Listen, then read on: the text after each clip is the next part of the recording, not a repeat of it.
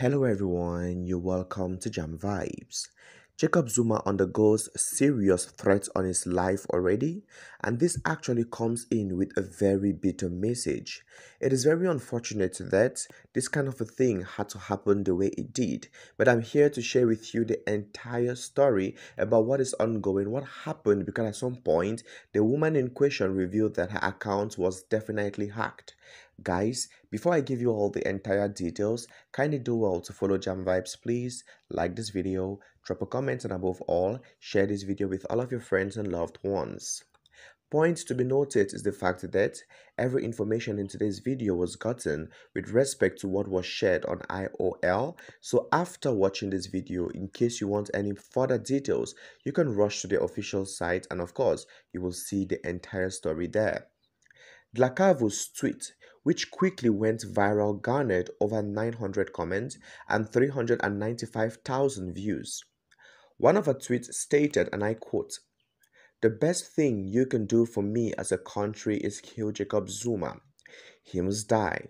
Take him out now." Another tweet followed. "Imagine I wrote a whole PhD about how I wanted Jacob Zuma to die. Now it's just time to make it a reality. I have already manifested his death," she declared. However, Dlakavu later issued a statement asserting that her account had been hacked and requested privacy from the social media community. In her words, "My social media accounts were compromised and harmful statements against President Zuma were posted. We have now regained control of the account, secured them, and deleted the tweet.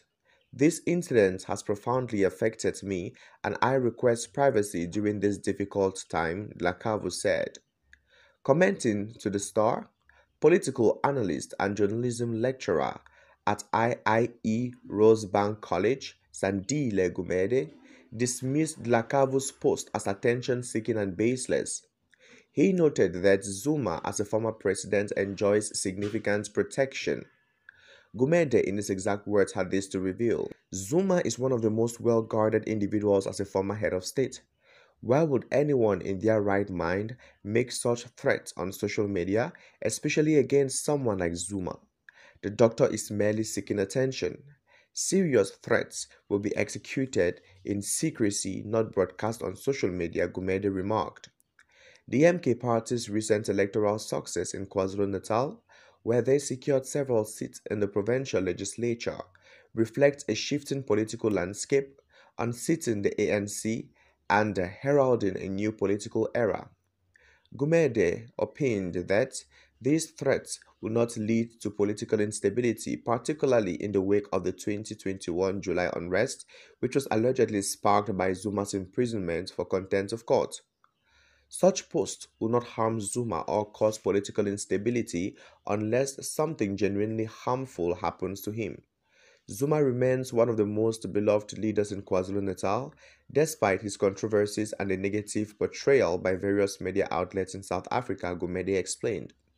To many, Zuma is a charismatic figure who resonates deeply with a significant portion of the South African populace. This doesn't excuse his questionable leadership, often marred by scandals.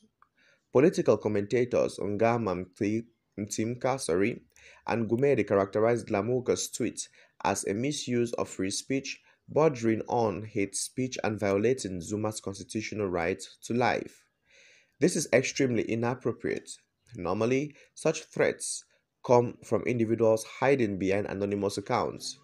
If this is truly her account, it is a professional catastrophe for the doctor.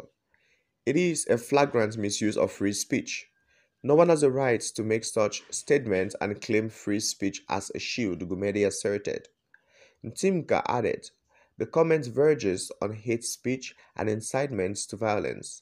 While it's outrageous and ill-considered, it doesn't pose a credible threat given her relatively small following. I hope for her sake that her account was indeed hacked."